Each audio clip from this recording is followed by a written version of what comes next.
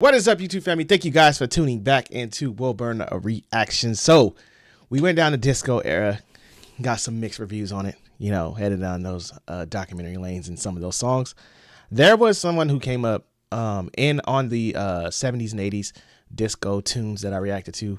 And her name was Boney M. And she's one of the artists I said I wasn't familiar with, but I'm not reacting to her. I am going down a story by her because you guys are like, you know, these are one-hit wonders. Some of these guys, you don't need to go down their lane and see what they brought. But this one's interesting because it has a title like some of these other ones I reacted to in documentaries where it's like Boney M, the biggest hoax in music history. I just did one of these. That was a hoax.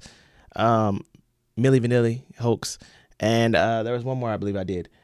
These are crazy because you just never know what you're gonna get out. You're gonna get lip syncing, you're gonna get faking something, or I don't know what they're gonna do. You just never know with these. But let's dive in. And what did she do? What did she do is the question. In today's video, we will be talking about Boney M and how it is the biggest hoax in the music industry. Boney M is one of the most popular bands which started in the 1970s and has continued all the way through to the 1990s. It was created by Frank Farian. Boney M has sold over 159 albums worldwide since their first release, with Farian enjoying the majority of the income. They not only received success in their country of origin, but also outside it. However, people were shocked when they found out that it was all a facade. What is Boney M? Boney M was a Euro-Caribbean vocal group founded by Frank Farian, a German record producer and the group's major songwriter. Wait, is this the same guy that was behind Milli Vanilli? Right? That is him, right? That looks like his face. I think that's the same guy. What is everybody just signing with this dude to just be a hoax? Like, is he the king of hoax, creating bands that aren't legit? Like, he's like the guy you say, if you aren't legit, come to me. I feel like he had an infomercial that was recruiting groups. Like, if you want to be famous and do it the wrong way, I'm the guy for you. Like, that's what I'm getting from him. If that is, but I'm thinking it is. Also consisted of Liz Mitchell and Marcia Barrett from Jamaica, Maisie Williams from Montserrat, and Bobby Farrell, a performing artist from Aruba, were the four initial members of the group's official lineup, which was based in West Germany. The group was created in 1976 and rose to prominence during the late 1970s disco era. Since the 1980s, the band has performed with various lineups and personnel. The band has sold around 80 million records worldwide and is known for international hits including Daddy Cool and Rasputin. The band is not together anymore, but their songs are still loved and adored by millions of fans around the globe. How did it begin?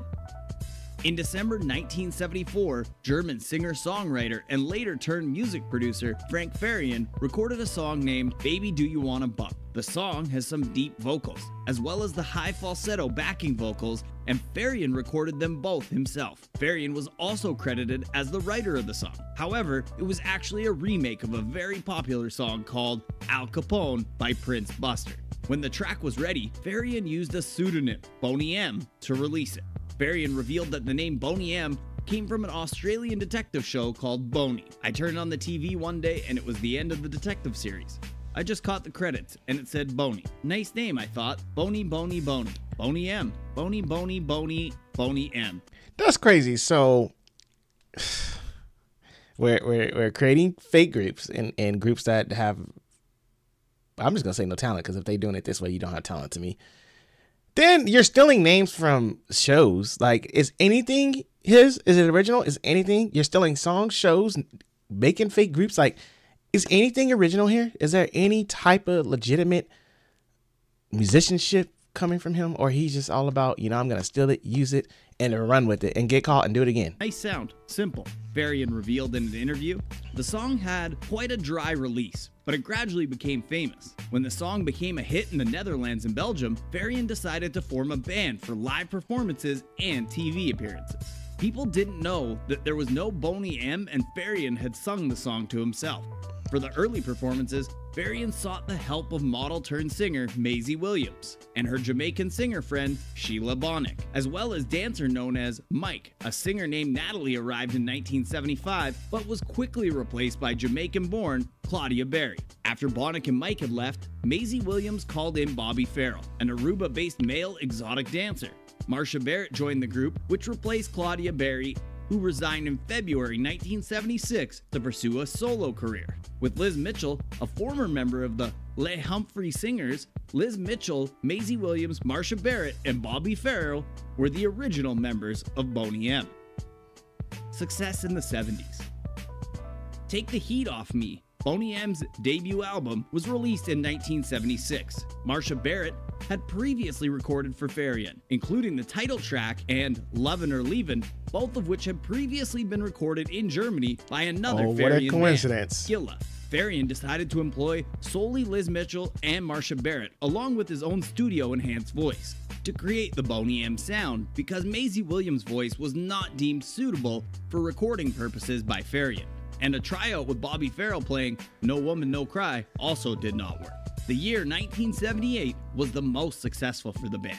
They issued a new double A-side single, Rivers of Babylon, Brown Girl in the Ring, which was a smash hit across Europe, reaching #1 in a number of countries, and becoming one of the best-selling singles of all time in the United Kingdom. It was also their most successful hit in the United States, reaching #30 on the Billboard Hot 100. Following that came Nightlight to Venus, their best-selling album, which included smash singles including Rasputin and Painter Man. Interestingly, the band was actually quite famous in the Soviet Union, but when they went there to perform, their most popular song, Rasputin, was banned due to its lyrics and subject of the song. Oh, wow. The truth. Even though Bobby Farrell was the group's only male singer, Bobby, on the other hand, provided almost no vocal contributions to the group's recording, according to Farian. Instead, in the studio, Farian sang the masculine parts of the song. Farrell, on the other hand, performed the live song. While Bobby Farrell had never sung on the group's songs, it was revealed in 1978 that Maisie Williams had never sung on the studio recordings because her voice wasn't suited for this kind of music, according to Farian in an interview. Farian sought more attractive youngsters to lip-sync his music in front of an audience. As a result, he employed Jamaican session singers Marsha Barrett and Liz Mitchell, Maisie Williams, and Bobby Farrell. As a result, only 2 members of the group sang on the records. The sound of the band in concert was also boosted by supporting vocals. However, all 4 members of the band, including Williams and Farrell, sang live at the band's concerts. So this right here is giving me the definition of sellout. Like, I'm going to use the term sellout because, you know, this group is not like Milli Vanilli. They kind of like, I mean, Milli Vanilli kind of knew what they were doing too. But I feel like for them, like, I mean, you're starting out, nobody's singing. Like, the only time you go up there is the lip sync on stage and all this. And then the guy, what is his name? That's doing all this. I feel like, did he feel like maybe, because they say he did vocals, obviously he maybe can sing. So did he feel like maybe he didn't have the image to get on stage? Because if he has a talent, why wouldn't he just do it himself and put out his own album? You know, so maybe he was trying to look for certain images and think people, you know, I'll record the vocals, but you guys go out there and get the image and sell to the people. But I just don't think, I mean, even if I didn't even have a talent, right? I don't think I can let somebody talk me into, you know what, I want you to come, you know, be a fake artist for me. I don't know. I guess they say, like, some people say, oh, money talks, but you're faking it. You know, you don't even really have a talent. You're faking on stage. You're not really performing, and you're getting praise for it as you are doing it, right? That's a little weird to me. That is a little weird. Several backing vocalists were added to the band's live sound, which helped to compensate for any vocal shortcomings the group may have had in comparison to studio recordings. However, people were shocked, but they did not care because it had become standard practice in the late 1970s disco genre. In addition, people loved the frontman and his acts at the concert, so they did not bat an eye. In an interview, Williams said, "Yes, Frank brought us all together because he knew we'd look better fronting this band, but we also brought a Caribbean flavor to his sound. Some people suggest we were just Frank's puppets. But during the 70s and 80s, image was as important as the music. The fans wanted a show, and they couldn't care less who was in the band." Final albums and variations within the band. The 5th album by Boney M was supposed to be released in November of 1980, but the recording sessions went into 1981. Bobby Farrell was fired from the group due to his unreliability. This sudden move by Farian proved to be disastrous. Even though the album was quite popular, unlike other albums, it failed to secure a spot in Billboard's Top 100 charts. Wow. Plus, after Farrell's departure, the band was unable to promote the album as he was a fan favorite and actually helped the sales. Farian tried to replace Farrell with Reggie Sibbo, but their next album still failed to make an impact on their declining sales and quality. In 1984, Happy Song featured the return of Bobby Farrell, and the band returned to Germany's top 20 charts, but popularity was not as potent as before. Varian had visibly lost interest in the group by 1985, and their studio album, I Dance, was widely considered as lackluster and underwhelming. After celebrating the group's 10th anniversary in 1986, the group officially separated following the release of the commercially unsuccessful single Young, Free, and Single, which reached number 48 on the Billboard Hot 100. However, it appears that Farrell and Farian were still not on good terms. Farrell's daughter, Zania Farrell, says Farian deprived Farrell of his rights over Boney M's hits, which caused her father to lose all his income after the band split. When Dad asked Farian for 100,000 marks, he was told to sign some papers. He signed away everything: image rights, royalties, the lot. My father lost everything. What? I mean, I can't even really feel bad though. I mean, you were used as a puppet in the beginning of this. I mean, I can't feel bad. You were played during the beginning, and then you got played at the end. Like, I mean, do you not expect that? You have a guy who got you to fake like you're up there singing and dancing. Well, you're dancing, but entertaining people, but you're not singing. And then you're looking for this money, and I guess you're entitled to something, right? Because you actually went out there and did something. But at the same time, you went into something that was already chaotic and drama involved. Like, did you really think it was gonna have a happy ending? Really? Like, no, it's not. It was falling apart from the beginning. I had to move in with my grandmother in the Netherlands and live on welfare, she said. After this point, different variations of the band started emerging and performing live. Some of these variations were actually approved by Farian, while some were formed solely by group members. Marilyn Sherabai took place of Liz Mitchell in one version of the show, which began touring in the first half of 1987.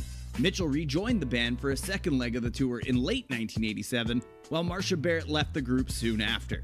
Meanwhile, Bobby Farrell had negotiated an agreement to record a new Boney M album without Farian. When Farrell failed to show up for recording on tour, and Maisie Williams had never sung on record, the album was renamed No One Will Force You, and it was released by Liz Mitchell as her first solo album. Mitchell and Williams competed a tour in 1987-88, replacing Barrett and Farrell with singer Celine Duncan and Ron Gale. They should have replaced a lot of people. Replaced by Carol Gray, while Ron Gale was replaced by Kurt DeDarren.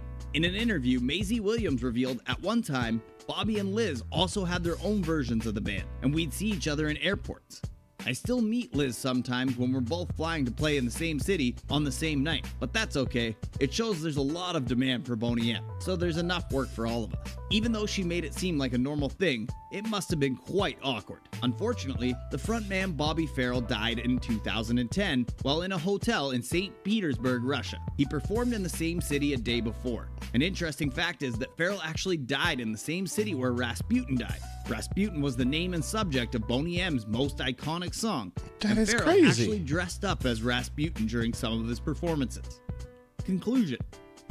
Even after the truth was revealed that neither Bobby Farrell nor Maisie Williams sang a single song on the records of Boney M, there was not much outcry. But when Farian did the same thing with Milli Vanilli, there was a huge backlash, and the group even had to return their award. It appears as if Farian had some shyness regarding his performance, so he used to hire attractive-looking individuals to perform his song. I called it. That's it for today's video. We hope you enjoyed watching. Called it. I knew it. I knew it. But he kept doing it. That's the crazy part. He's getting the way. I think the people should have noticed whenever he put on a group, it should have been like looked at. Oh, he's putting out a group again. Let's look to see if they're really up here doing it. You know, because you already had Milli Vanilli fall off, and now you got this new group that he put out, and he's doing the same thing. And he changed out so many freaking artists. Like, he changed out so many people in this group. Like, I would have got to the point like, who are we gonna see now? Oh, another singer. Oh, here we go again. Like, this guy just sounds like he's just out to get a quick dollar the easiest way he can. Without, I mean, he'll do the work in the studio, but you guys go out there and do the labor. That's the way it looks. These is getting crazier. I don't know what to say anymore about these documentaries. I think we're getting somewhere to the point where I'm like, this story can't get any worse. It can't get any. There's nothing else that no. Then you send me something else. I'm like, wow, here we go again with something else in the music industry. Well, guys, let me know what you thought about this one. This one was crazy too. I mean, it's common sense. These are adults. They should understand what they're getting into and what they're dealing with. But hey, I guess for the dollar, people will do anything. People will do anything for the dollar these days. Let me know what you guys thought about this one. Thank you for tuning back in with me. Don't forget to like, subscribe, share. See you guys in the next one.